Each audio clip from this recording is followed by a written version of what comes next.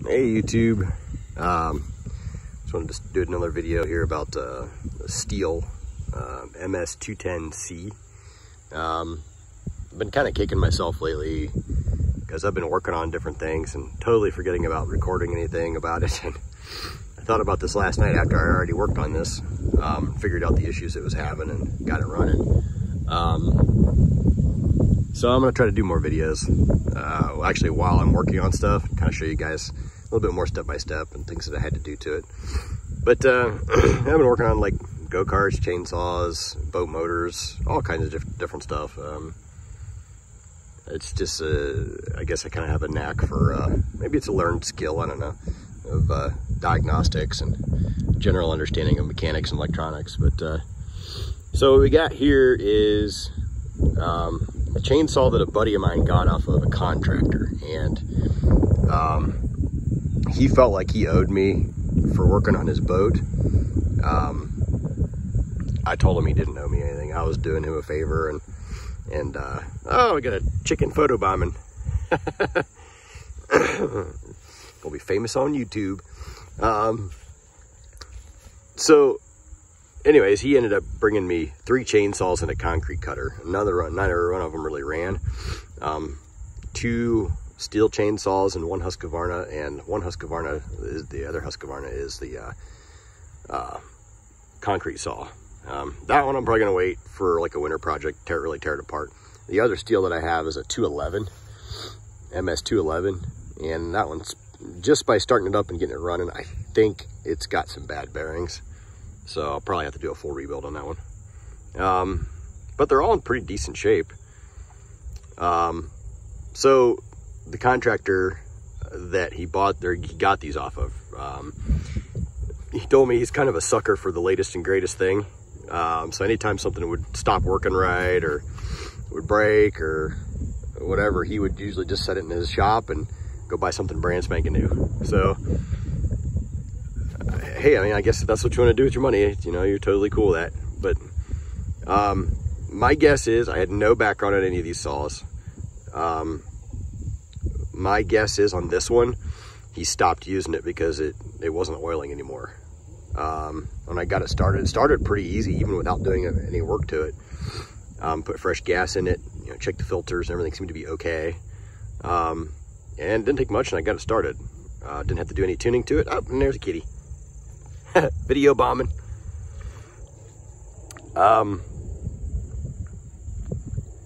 Yeah, after running it for about, I'd say 5 minutes, I noticed that it wasn't oiling at all.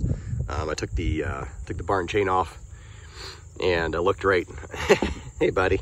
I took the bar and chain off, and I ran it for a while, and there was no oil at all pumping out of it. So the downside about getting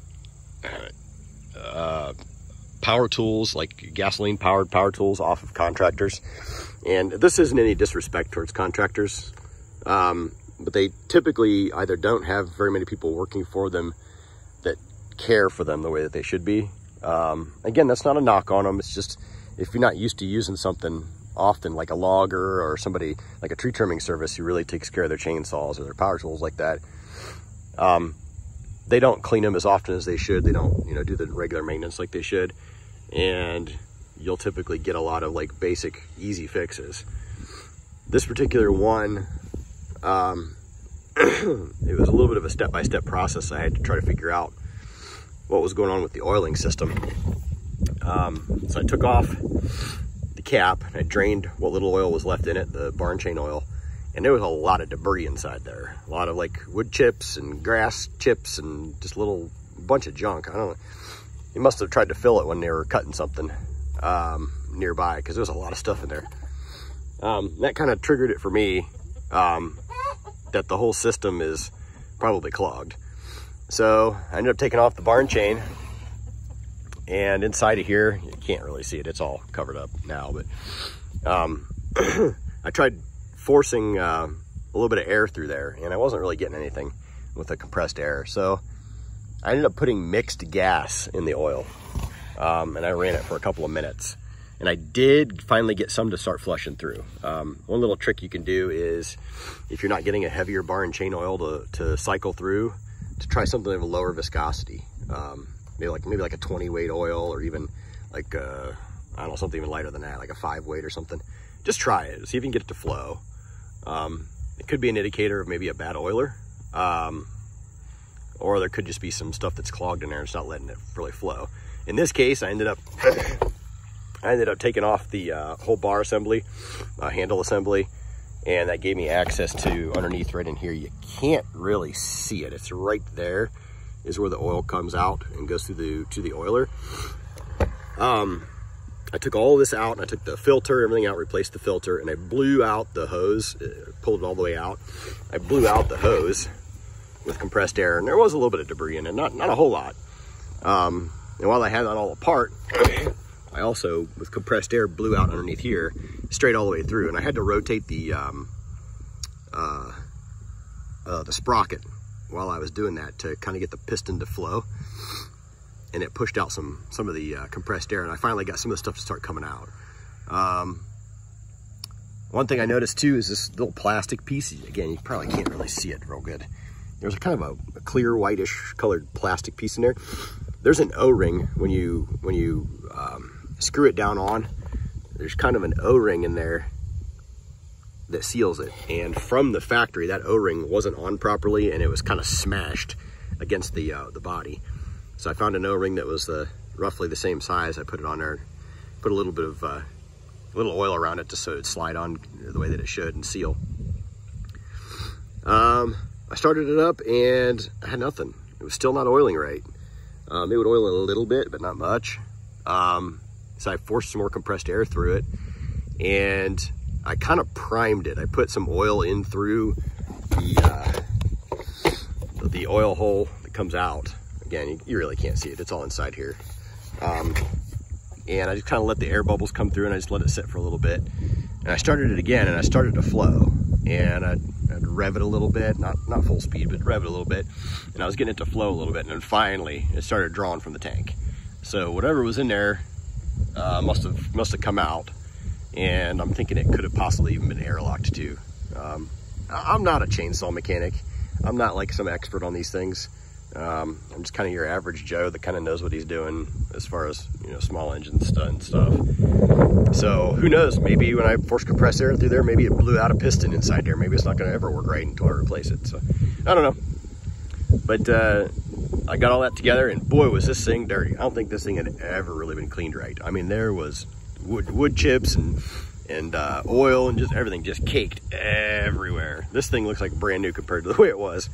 The muffler was really nasty and rusty. I took it off and cleaned it really good. And I ended up using some high temperature paint you use for like wood stoves. And I replaced the spark plug with a brand new spark plug. Brand new spark plug, brand new air filter, brand new gas filter, fuel pickup, and again, a new oil filter. All the other hoses and everything, they seemed fine. And this thing just started right up. I mean, it actually runs pretty good. I did have to do, once I got it, the chain resharpened because it was kind of damaged from probably hitting nails and stuff on a construction job.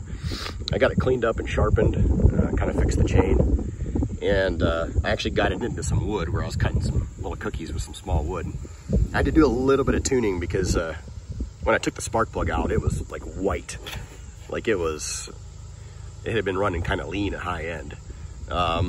So I got it into the wood, cutting it, and I retuned it to where it had a little bit more power and got a little bit more fuel at high end when it was running hard. This thing, yeah, things cuts pretty good now. I'm impressed with it. I really don't need it. I'm gonna be selling it. I already have like 5 chainsaws, and most of them are like rebuild or in immaculate condition, so I really have no need for this guy, although I really do like this recoil. It's kind of nice. I'll demonstrate it for you. This is a cold start. I haven't started it at all today, and this is going to be really difficult to do with one hand while I'm holding my phone. So let's give this a try. So on these, you've got your handle, which you push down on, and then that frees it up to be able to do the trigger. If you don't, the trigger won't work at all. It's a safety feature. So I'm gonna put this down all the way down. So there's choke, and then there's like a, you gotta do this gently here. There's like a high idle, or like a race, and then there's just regular, and then of course off, that grounds out the ignition and turns it off. So we're gonna put it all the way down on choke, and see if I can demonstrate this. This is not gonna be easy. Pick it up on top of the table here.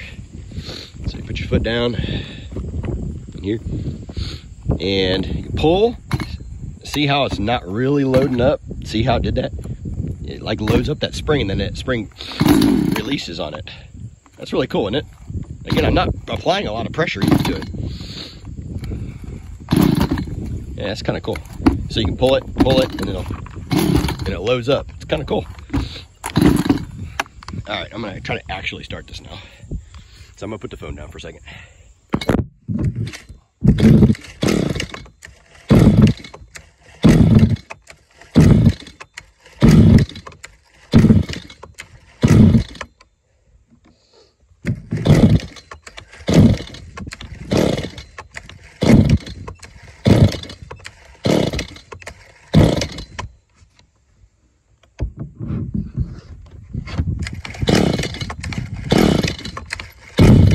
I might be out of gas. I'm probably out of gas in this thing. I forgot I was messing around with it and I drained it. So that's the basics of these 210s. I've got, let's see, I got a Husqvarna 455, which I got too, and that one's really nice. It's missing some parts though on the chain brake system, so I got to order all the parts for that.